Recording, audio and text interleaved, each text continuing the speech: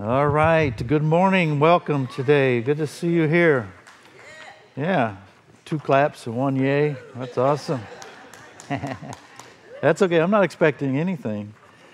Just glad you're here today after Easter, your post-Easter experience. Thank you, guys. Some of you got the post-Easter blues. I won't step on your shoes. It's okay. Man, I'm telling you, I don't brag on you guys enough. What a great day. You guys hit a home run last week. We had over 570 people in worship last Sunday. So that's exciting. That's like pre-COVID stuff. So awesome. We haven't hit that in a while. We had over 114 kids in our children's area. And so I'm starting to think, okay, it's a good thing we did the addition now. I was getting worried there for a while, but the Lord is filling that up. Now, here's the deal with Easter. It shows you what you're capable of as a church. And so you guys invited, you brought people.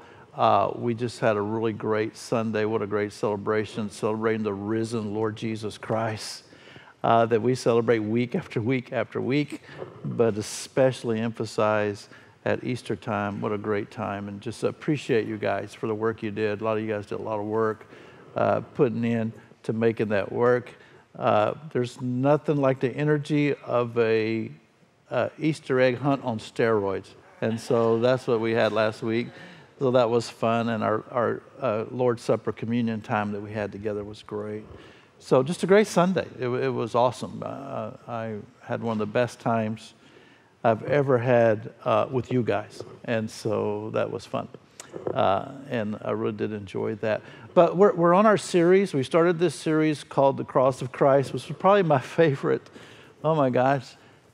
My favorite subject to preach to you about at any time is the idea of what happened to us, what Jesus has done on our behalf, and when we come in this relationship with Him, how that begins to change us, and how He forgives us, and how He loves us, and how He begins to disciple us and work us towards being more like the people that He wants us to be. And so we talked a little bit about the idea of justification, that whenever you come to that relationship with Christ, He begins to see you just as if you had never sinned. And what a great doctrine of the cross that is when we talk about justification. Such a deep thought. And then today I want to talk to you about something called reconciliation. It's kind of along the same line. It's another doctrine, great doctrine of the cross. What does it really mean to be reconciled in Jesus? Because sometimes I think that God's people forget what it means to be reconciled the way that God has reconciled us. And sometimes we struggle for our identity. We struggle to know who we are. We struggle to understand how loved we are. We struggle to understand how accepted we are when we're fully and completely accepted by Jesus after we've placed our faith in Him, believe in Him, receive Him, make Jesus our Savior. However you want to say that, the Bible says it a lot of different ways. But whenever that happens, there's a change that comes inside of us, and it's a change that's called reconciliation. It's one of many changes that happens.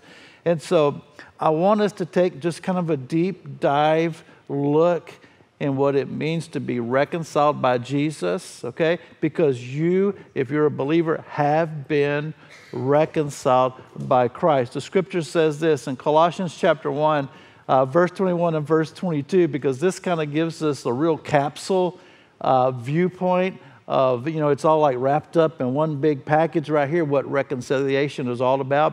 And it says this, and it says, and although you were formerly alienated and hostile in mind, engaged in evil activities, okay, this is the way you were before you came to Jesus.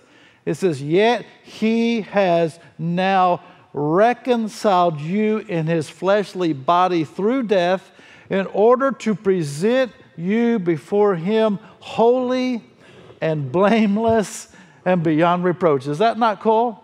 What an amazing verse that is. Once you were hostile towards God, once you were alienated towards God, this is like the capsule form of what it really means to be reconciled. This is reconciliation in Cliff Notes, okay?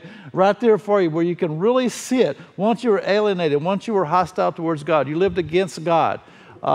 You lived, it says, actually engaging in evil deeds in your life.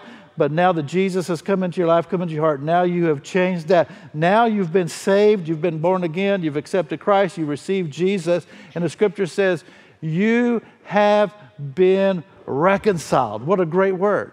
The word reconciled means that you owe nothing. You had a debt that was against you. Your debt has been paid. The debt has been taken away. You don't owe anything anymore. Nothing can be held against you. Therefore, you stand in front of God debt-free, holding nothing against you, fully acceptable, received into the presence of God. Is that not cool?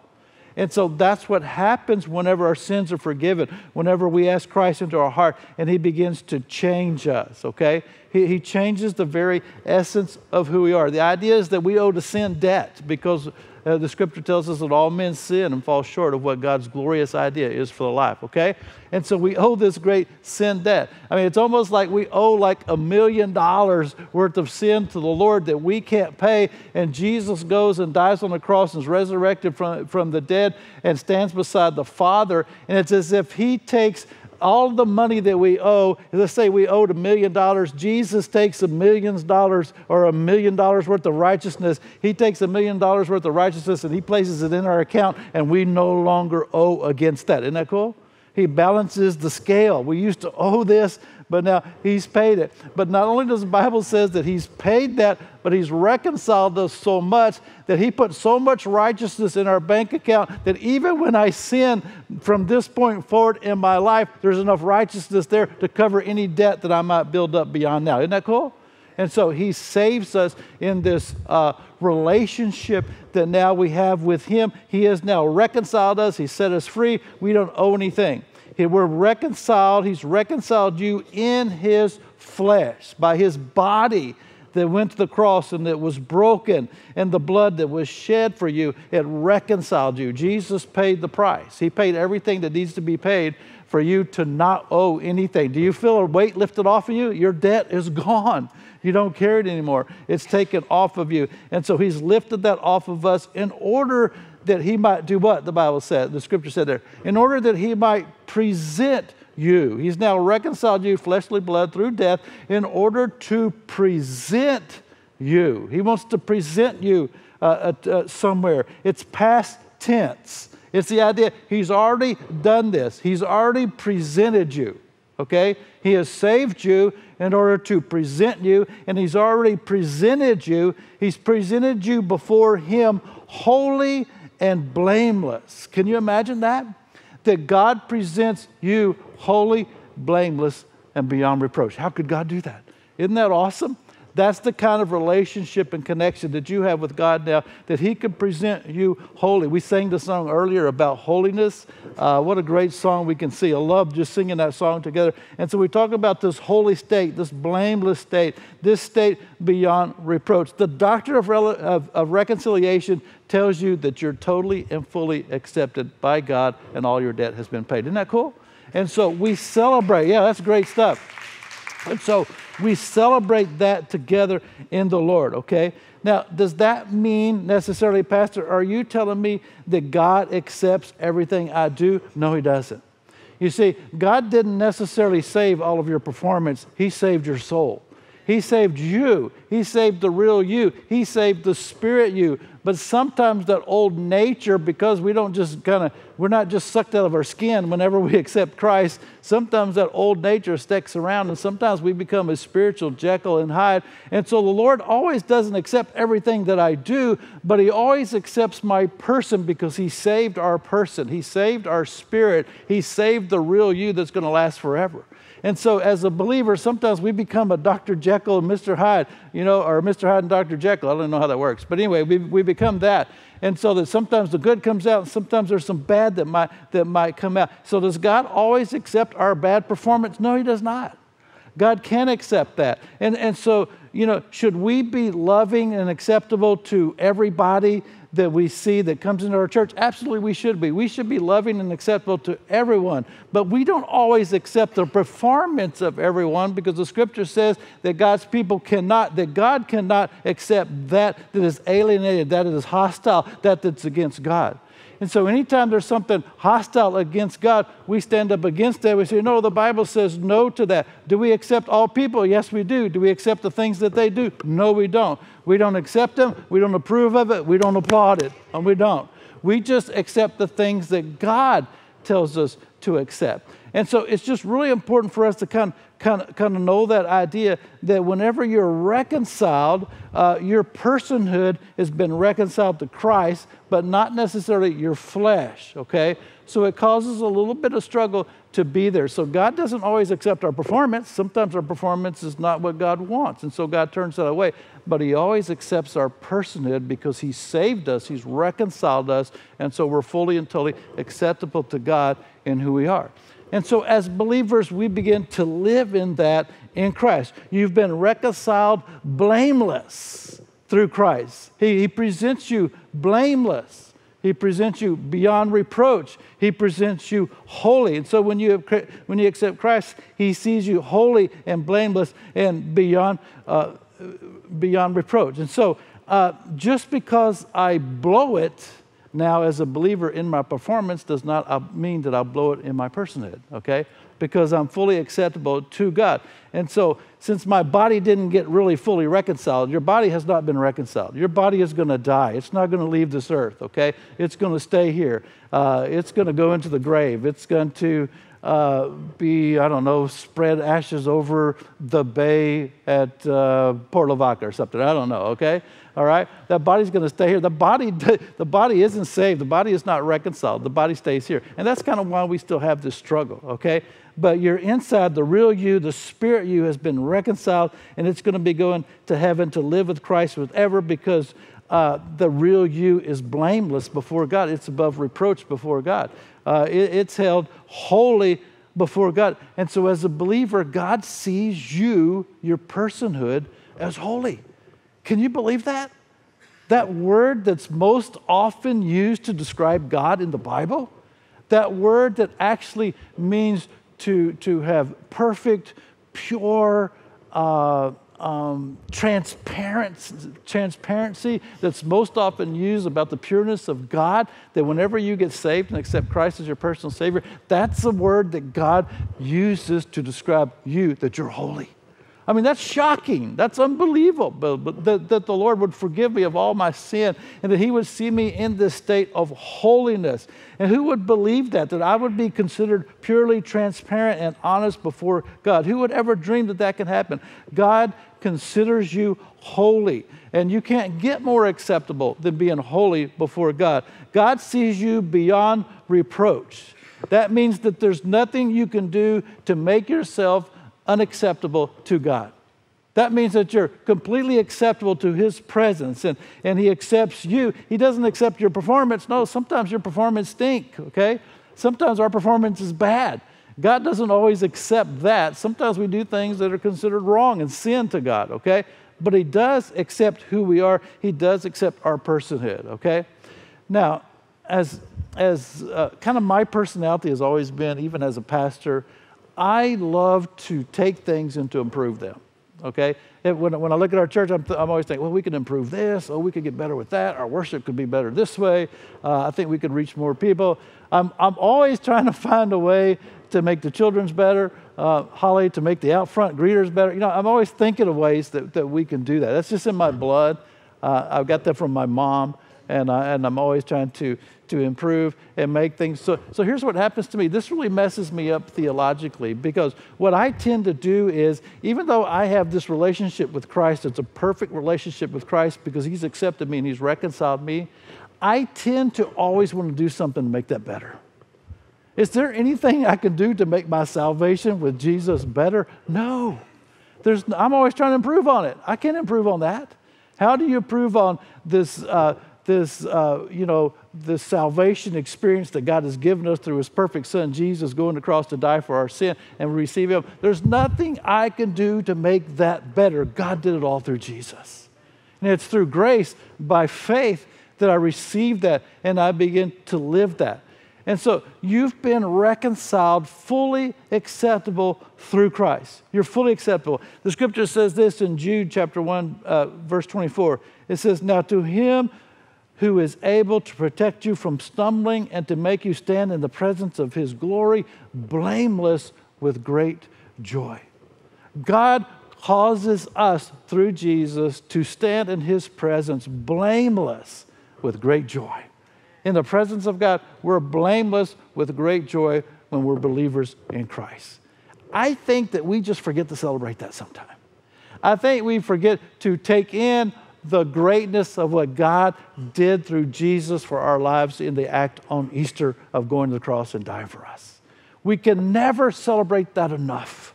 We can never over-celebrate what God has done for us, the salvation that he's brought to us. Sinful man, he's brought us salvation if we just believe in Christ. And he receives us and he accepts us. And we've been reconciled, fully acceptable through Christ. Hebrews chapter 10, verse 16 says this, this is the covenant that I will make with them after those days, says the Lord.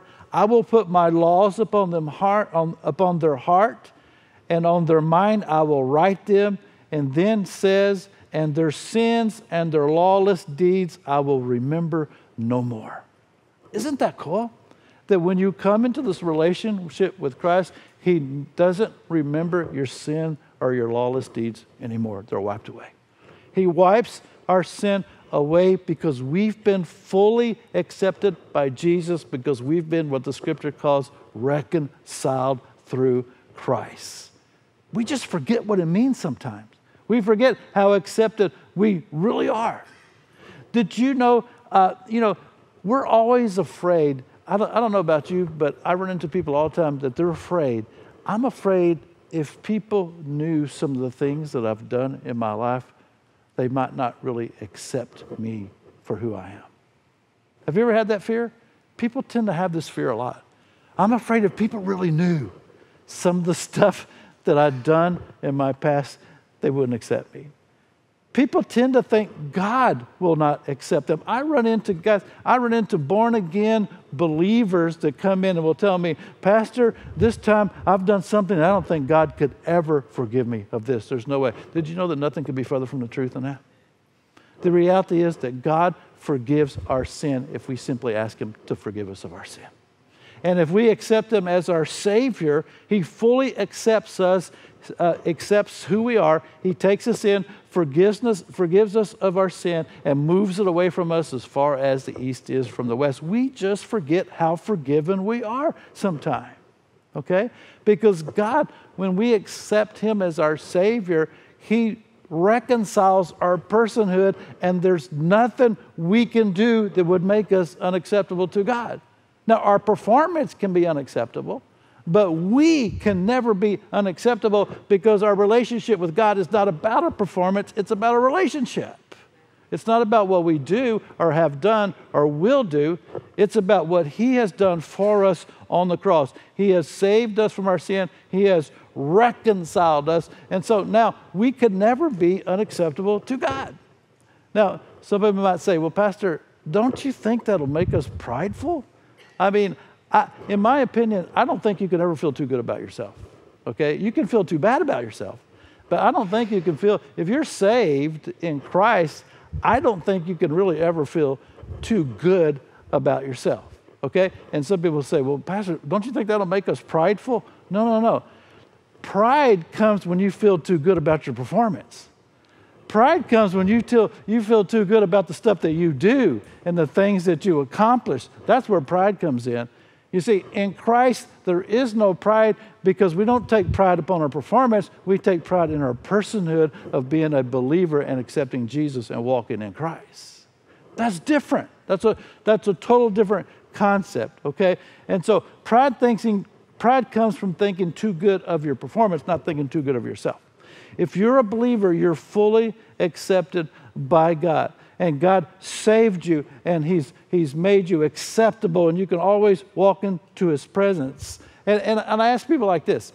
Let's say if Jesus has saved you, if you've received Him as your personal Savior, He's forgiven you of your sins, is there anything you can do to get more saved? No, there's not. Why? You didn't do anything to get saved in the first place. It was what? By grace through faith that Christ saved you. So you can switch that around. Okay, so if there's nothing you can do to get more saved, is there anything you can do to get less saved? No. Well, I didn't do anything to get saved in the first place. How can I do something to get less saved? We get all messed up and worried about our performance sometimes. Our performance stinks a lot of times, okay? It's the good thing is I'm not saved based on my performance. I'm saved based on my person, because I've given my person to Christ, and He has reconciled my person to be totally and fully accepted by Him. I just think we forget it sometimes. I think we begin to struggle with who we are individually because we don't really remember the fact that there's nothing I can do to get more saved. If there was, then Jesus went to the cross in vain. If you could do something to make yourself saved, then Jesus wasted His time. He wasted His life. Jesus' last words were what? It is finished. His last words weren't, oh, it is almost finished, or it might be finished. What were they? It is finished. I did everything it takes on the cross. I died for your sin. It's over. The battle's been won. The victory is yours. You can receive it.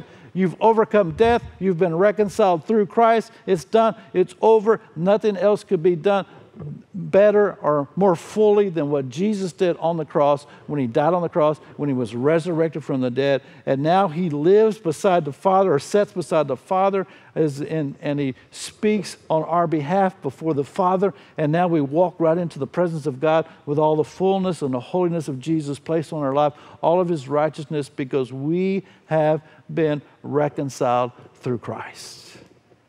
You've been reconciled to freely, completely live your life for Jesus. The scripture says this. It says, for Christ's love compels us, because we are convinced that one died for all, and therefore all died. And He died for all, that those who live should no longer live for themselves, but live for Him who died for them and was raised again.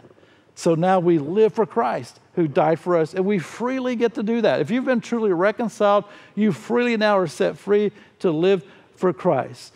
And so you might be saying, well, Pastor, why do we do all the stuff that we do for Christ if we've been fully reconciled and it doesn't matter anymore? I mean, why do we pray, and why do we read our Bible, and why do we show up for church, and why do we be compassionate and loving to other people, and why do we serve God, and why do I work in the children's area? Oh my gosh, I don't know. Why do I work in a nursery? Because there must be great sin in your life. I don't know. Working in a nursery is rough, right? Okay. And, why do we do all this stuff, Pastor? If it really doesn't matter all that much, then why do we do this? Because the love of God compels us. Because what He's done for us, His act of mercy on our behalf, sending the Son, or going to the cross, Jesus, to die for us, and God sending His Son, that all compels us so much that I want to serve Him. I want to follow Him. I want to live for Him. I want to give everything for Him. It's the least I can do for Christ. He did it for me. And so I freely get to give that back to Him. What a joy God has given me in order to serve and believe and to walk and to be what He wants me to be. What a great, powerful thing comes into our life. I'm right now in my own personal life, my mother's not doing very good. Mom is elderly. She's in the hospital. I'm having a drive to Corpus a couple times a week, 3 times this week, to be with her. And in fact, this week on Thursday, I had an experience where I'm with my mom and my 2 sisters. I kind of give them a break, and they went. So I was at the hospital with my mom, and they brought the hospital brought down the meal for her for lunch, and they set the meal down on the tray, and then they walked out and they closed the door, and it's just me and Mom. Okay? So I look at the tray, and I look at Mom. I was like, all right, Mom, I'm going to have to feed you. And I've never done that before. And I'm not sure I know how to do it, but Mom, I think we can get through this together. And she says, yeah, we can get it together. You can do it. And so I had to sit there and I had to basically just feed Mom. I've never done that before. I've never ever had to take care of her. She's always taken care of me. Was I willing to do that? You bet your life. Why? I owe her a bunch. Honestly, I literally wouldn't be here without her, right? Yeah. So much love and so much care she's given me for all these years. What a great mother she's been. Man, I wanted to serve her. I wanted to feed her. She sacrificed half of her life for me. You see, Jesus went to the cross and he died for us. He reconciled us. He fully reconciled our person. Our performance stinks, but he took care of us, okay? And he's taking care of us eternally. And someday I'll receive a new body, and someday I'll come into the full reconciliation that he wants me to have. And sometimes the old nature will quit stinking so much, okay? And when that day comes, we'll have a great celebration. But the least I could do is live for him.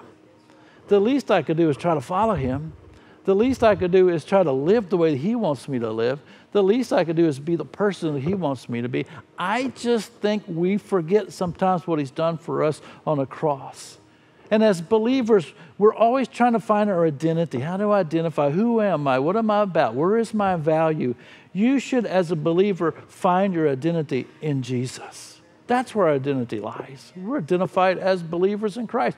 We're identified as justified by Christ. We're identified as reconciled by Christ. And so we should get our self-worth based on our relationship with Jesus. And in Jesus, we're fully accepted. So we should feel good about who we are because we're the children of God and we're walking in a relationship with the Father. And he sees us holy, and he sees us blameless, and he sees us beyond reproach. Isn't that cool? And so we get our identity from that. It begins to change the way we live. It begins to change the way we see life. It begins to change who we are. And we become fully accepted, living the way that Jesus wants us to live. And he went to the cross and died so that could happen. What a great word, reconciliation. What a great verse we find in Colossians chapter 1, verse 21 and 22, that we've been fully accepted by Christ and we need to live in the fullness of that. Let's bow our heads together for a time of prayer, if you would. With your heads bowed and maybe your eyes closed, let's just reflect a little bit about your life. Where is it that you get your full identity? Do you get it in Jesus? Do you remember that as a believer, God has fully reconciled you? And I don't know, maybe there's someone here today that's never been reconciled, that's never really believed in Jesus, has never had their sin debt taken away. The reality is, if you will just ask God to come into your life, to come into your heart, to forgive you of your sin, the reality is that you can live reconciled between you and God fully. But you just have to believe it. You just have to accept it. And sometimes I think as believers that have already made that commitment or decision, we just forget about the forgiveness and acceptance that we have in Christ. And we start trying to get our identity from all different areas and places in our life. And then we begin to get confused about what identity might even be. We need to turn that over to Jesus. And we need to fully accept what he's done for us and believe it and walk in it and live in it. And just trust it. Trust your life to the Lord. Just give it to him. And so if you're struggling with that, I'm just praying today that you'll just fully turn that over to God. Maybe there's areas of your life you need to ask forgiveness for, just so you can really get right back into that relationship. Maybe there's something that's hindering that relationship from being what God wants it to be. And maybe you have to confess that to the Lord, ask him to forgive that. Just do that today. I'm going to give you just a second to do that. Make it your prayer right now. I'll give you just a second to do that.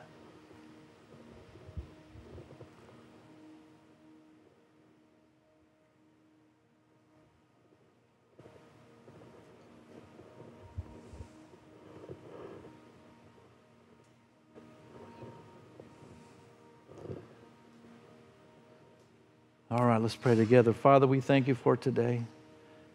We thank you for your message. We thank you for Colossians chapter 1, verse 21. We thank you for reconciliation. And we thank you for Jesus, our Savior, who made that possible. And God, we receive the fullness of what you've done for us in Jesus, and help us to live that out in the way you want us to live it out. If there's anybody here today, God, that hasn't received it, I pray that they just will right now. And I pray that they will believe, and I pray that they will begin a journey of walking with you. Thank you for your word. Thank you for your message today. In Jesus' name we pray. Amen. Amen. Thank you guys for being here today.